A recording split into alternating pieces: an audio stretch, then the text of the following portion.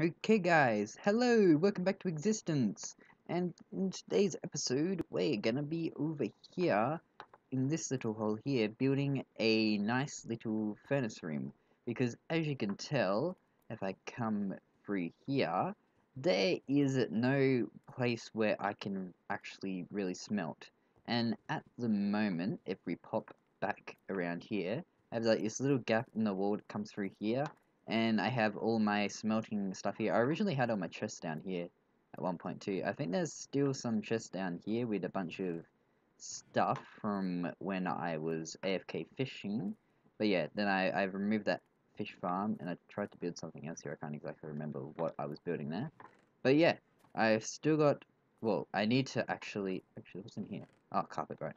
I need to get rid of all these and then move them over to here. And basically what we're going to be doing is we're going to be building a like automatic smelting thing, like kind of like what what's his name, Kabood has.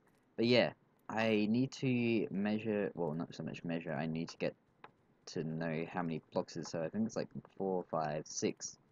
So there should be like 1, 2, 3. So 1, 2, 3. Hang on.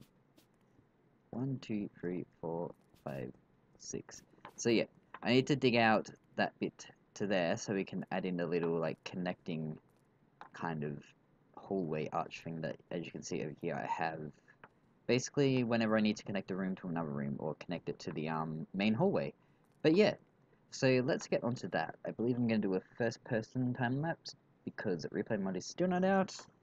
And yeah, that's, as I've said before, my computer can't handle 2 instances of Minecraft running at the same time, which kind of sucks, but yeah, have to do with it, and this is where we're doing with it. We're doing a first-person time-lapse. So let's get on to that.